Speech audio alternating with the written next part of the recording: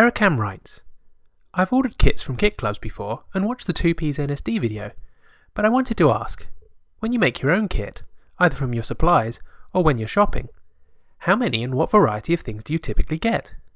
Glitter Girl, can you help Beracam kick this crazy kit confusion? Of course I can. When I'm putting together a kit, it's usually one of two types. Either a kit that will make several pages or a single page kit that's just made for one layout. So we're going to look at both kinds, and I'll start with a larger kit that's made to create several layouts. And in general, I put this together without knowing what pages I'm going to work on. The exception would be if I had one set of photos that I wanted to make several layouts from, that I wanted all the pages to match. Then I might pick the photos first and choose supplies to match. So if I had a big stack of travel photos, for example, I might pick things that were travel themed or something that would work well. But in general, if I put a page kit together like this, I'm just looking at the supplies alone, and then I find photos that I want to scrapbook that will work with the different combinations. So in general, for a larger page kit, I tend to go to about 10 pattern papers. And this is an example of one I put together recently. And although they seem, they're all from a limited range of companies. There's Studio Calico and American Crafts in this particular mix, but they are from a variety of collections. So there are elements designed by Sassafras for Studio Calico, there's the Amy Tangerine line, the Dear Lizzie line, and there are a lot of different things here, but there are actually certain things I'm looking for when I put the papers together. So for example, I tend to look for a few things that are quite subtle patterns, smaller things that repeat. So something like this, which is quite a bold color, but the repeat itself is quite small and easy to understand by the eye. I don't have to show the whole page in order for you to get the idea that it's a whole bunch of hearts. Something like this, that's what I tend to call a wallpaper print. It's a small pattern that repeats, and you don't need to see the whole page to understand the design. Other things like this in the same category would be polka dots, and I use a lot of polka dots. It'd be very, very rare for me to put together a page kit that didn't have at least one polka dot sheet in it. And so these are all things that are a bit more subtle, and they can go over a full page. Now, subtle patterns don't have to be things that are really timeless. They can be really trendy. So I have two chevron patterns here, the yellow and white and the white and wood grain. And those are both still patterns that you could use on a full sheet or in a small piece, and the patterns would work. So one thing I'm looking for in my patterns is something subtle. Then I also look for things that are not subtle. I want to go to another extreme. So I have things like this bold floral pattern that has a high contrast between the colors. There's a real bright yellow on top of a color that I don't see in many pattern papers, this kind of reddy orange. And it's a bit more subtle.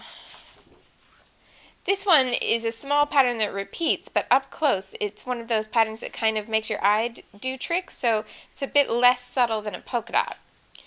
And something like this, now this is the same size chevron as before, but it's such a bright color that it's definitely not subtle. So I have my subtle patterns, and then I have some patterns that are not subtle. But there are two other kinds of patterns I'm looking for in a collection of 10 sheets as well. One of those is a paper that I can cut apart.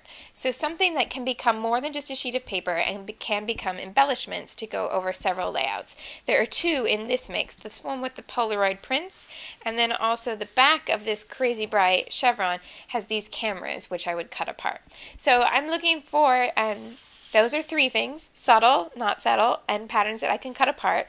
And then the final one is patterns with lines, different types of patterns that are easy to write on, which make it easy to add the journaling to my pages. So there's a variety of different patterns in the collection that have lines in some way, either as a grid, as a notebook paper, as a ledger paper, something that will make it easy to write on. There are a few other patterns in this collection that are lined in a less obvious way. So something like this stripe, if I turned it to the side, I could still use this for journaling, and there's also a black and white stripe in this collection too. So that's what I'm looking for across a variety of pattern paper. 4 different things, some subtle, some not, things that I can cut apart and things that I can write on. Then I tend to get into the cardstock, and I use less cardstock these days than I did a long time ago, so I tend to pull fewer sheets of cardstock than I do of pattern paper. But it's a really easy thing to just increase the number of cardstock sheets if you prefer all of your pages to have a cardstock background. I tend to go with quite a lot of neutrals, so I use a lot of craft, but also white, cream, gray, and black, and sometimes navy blue or dark brown if the colors could do with a bit more anchoring from something dark. But I also like to throw in the odd colored cardstock sheet here and there to match with the papers or coordinate, and this makes a great way to make a photo mat if you've chosen some really bold patterns and you need to divide between the photo and the pattern. You need some sort of nice neutral in between. That neutral meaning in design, not necessarily in color. So just a solid colored mat around a photo can really separate it from a bold design and make it work. So in this case, I've only pulled 2 sheets of cardstock, but I could add more, and I tend to add between 2 and 5 is a good number for me. But if you wanted to have a cardstock sheet for every page, you might want a few more just in case. Then I get on to the embellishments. For me, that includes normally something that has a border element, because I like to tuck elements into the side and add different little layers. And normally I always pull at least 2 types of letter stickers, because I use letter stickers for the vast majority of my titles, and I like to be able to mix a large alphabet, preferably one that's dimensional, so that's why I tend to use thickers, and something that's small, and normally I use a small blocky alphabet, something like this where it's on a little tile, because that gives me a variety in the different types of typography. The other example I might use is I might have something that's a very scripted type font, something that looks like it's been written in cursive. If I do have one alphabet design that's very script, the other alphabet that I choose will always be very, very simple, almost like a typewriter or a very plain print. Either of these would work well with the script, because 2 script fonts together is very hard for the eye to read, but 1 script and 1 plain is much easier. So I tend to pick something big and dimensional and something small and flat, and that will give me a lot of variety for my title, a lot of potential there. And then I'll add some smaller embellishments. Sometimes these would be in a full pack, and sometimes they would just be bits that have from the ends of packs that I've put together. So in this case, I have 2 different kinds. These plain wooden buttons from the Gardenia button pack by American Crafts, and these wood veneer asterisks from Studio Calico that also come in a bigger pack with lots of them. But these are just a few that I had left over, so I would create a larger page kit like this, and then I would set about doing several layouts from this. And eventually what I would do is separate this out with my photos in mind to see how I could get the most from this. But if you want to see a whole process like that, you're better off watching the National Scrapbook Day video that was posted over the weekend by, mild-mannered scrapbooker Shamel Lane. So have a look at that if you want to see a whole kit into all the layouts. There are 8 pages featured there. But let's have a look at a kit that's just one single page. There are some similarities and some differences when I put together a kit like this. For example, this time I'm starting with a photo in mind. I have the picture and I know what I want to write about this picture before I'm putting it with the kit. So this gave me direction in colors and different elements that I might want to include. But some of the other things are very, very similar. So if I start with the paper, I know that I wanted to go with something that's subtle and something that's not.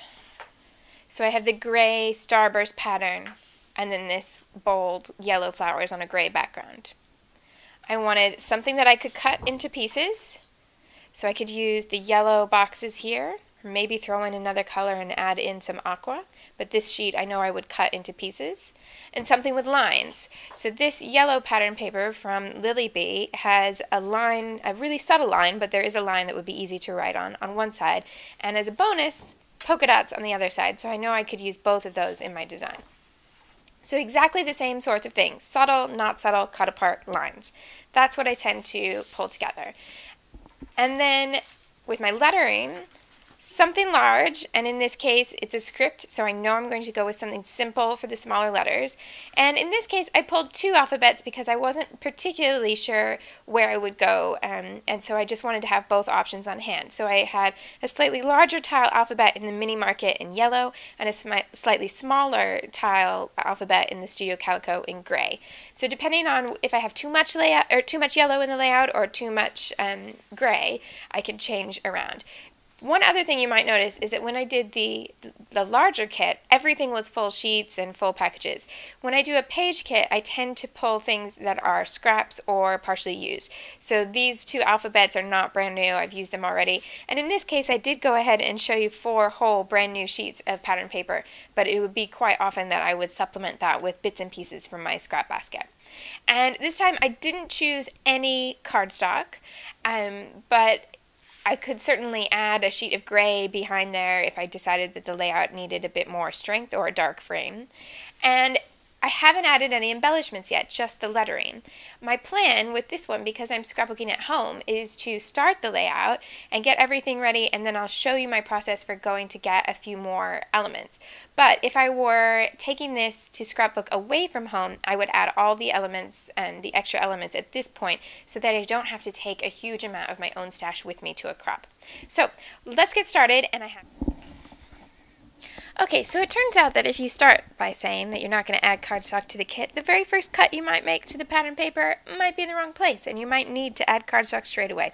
So I've gone ahead and trimmed the light gray, the subtle pattern, accidentally to smaller than 12 by 12, so I've gone ahead and put it on a 12 by 12 sheet of cardstock, and I'm going to go from there. I know I have one 4 by 6 photo and then quite a bit of journaling that I want to include, and I want to then use this starburst effect to grab the attention. So the photo and the title and the embellishment is all going to be centered in this corner, and then I'll be able to write further down the page. I want to use the the non-subtle pattern, the bold pattern, up here behind the photo, and I quite like the little bit of word art that's on this part of the design. So I'm going to cut a box that kind of makes a very wide mat. So I'm just going to mark where I want to cut, and hopefully this time it'll go a bit better than the cutting on the other pattern that I got wrong.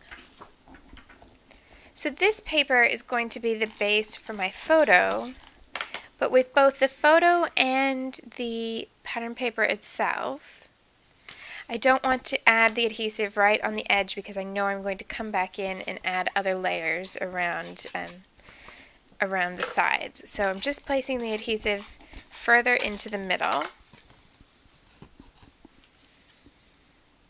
and then I'll line this up.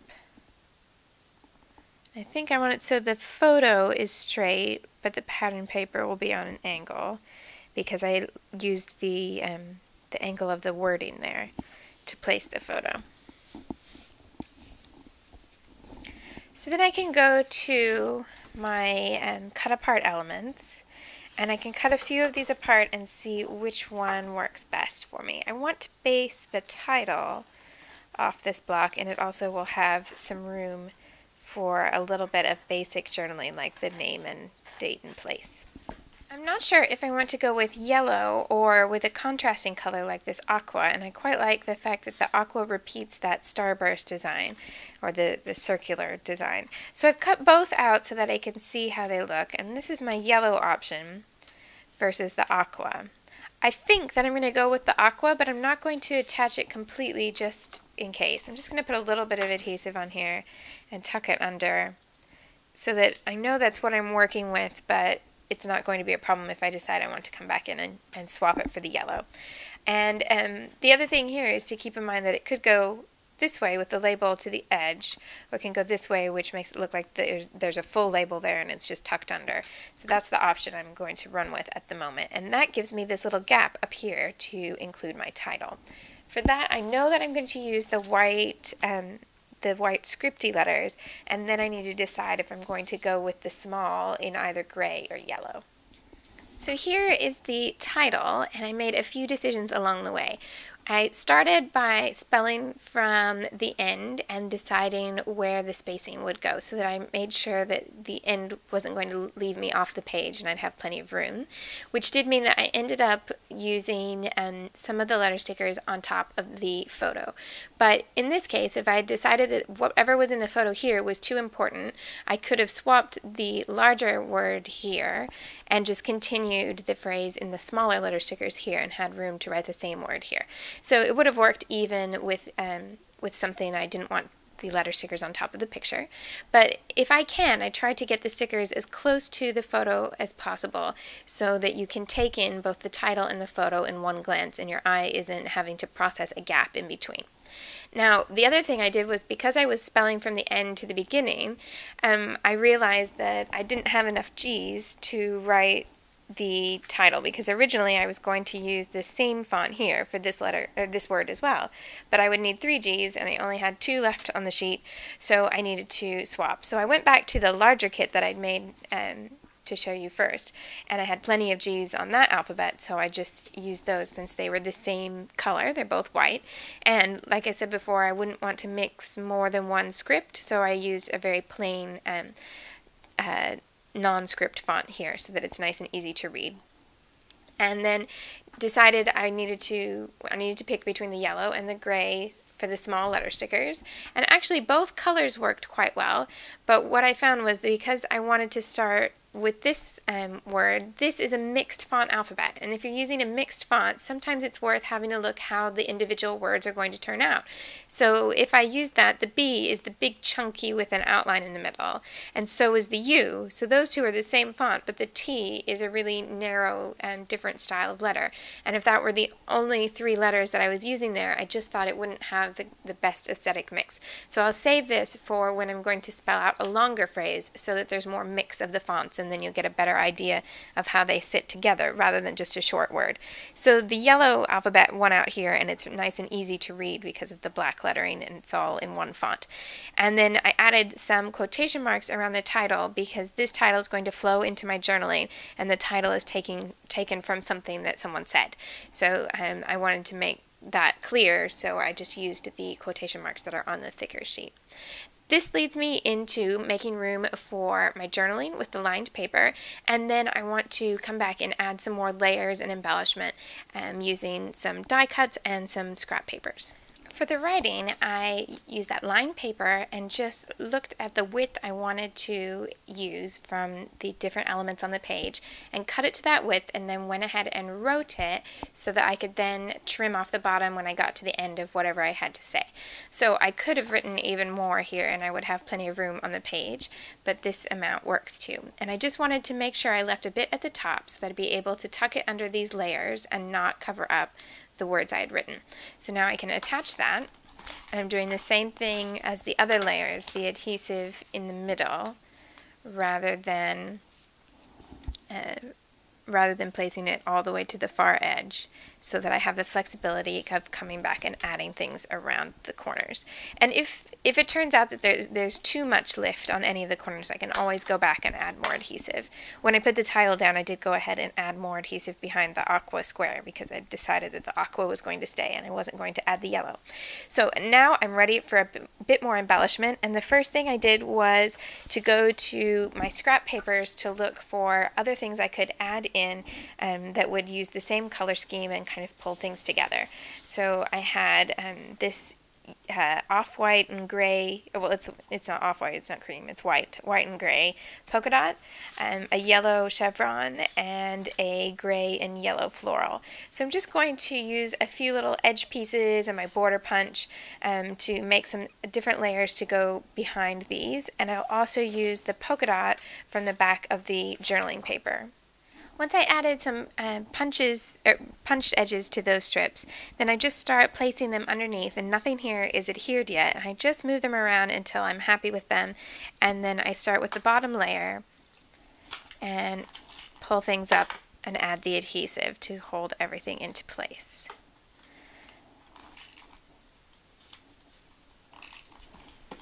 It does help to have some pieces that seem like a quite wide border, because it then gives you the ability to layer other pieces on top and not have it seem so giant. And I am going to come back and add a little bit more embellishment to this, but this is where I need to start looking for other supplies. So in this case, I'm going to go to my die cuts and see if I can find any little shapes that would work. If I don't, I can always use a punch and the same pattern papers that I already have out.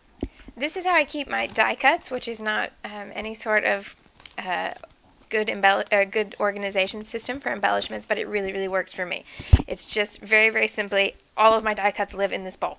That's how easy it is. So then I just flip through and see what catches my eye. So I know that this one is yellow, that catches my eye straight away. There's this bit of gray, but it's not really the right theme. The wording isn't right.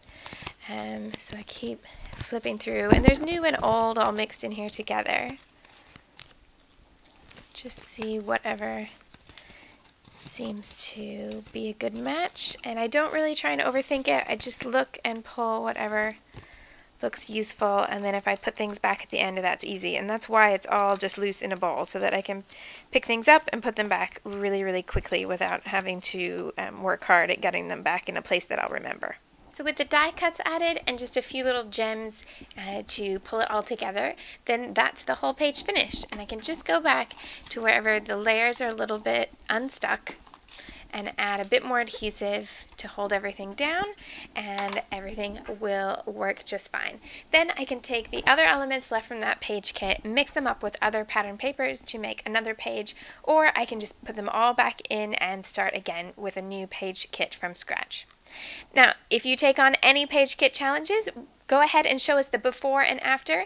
And if you want to see more ideas for how to gather your supplies, it's something that we cover in great detail in Chapter 1 of The Hitchhiker's Guide to Scrapbooking. So you could always add that to your bucket and enjoy.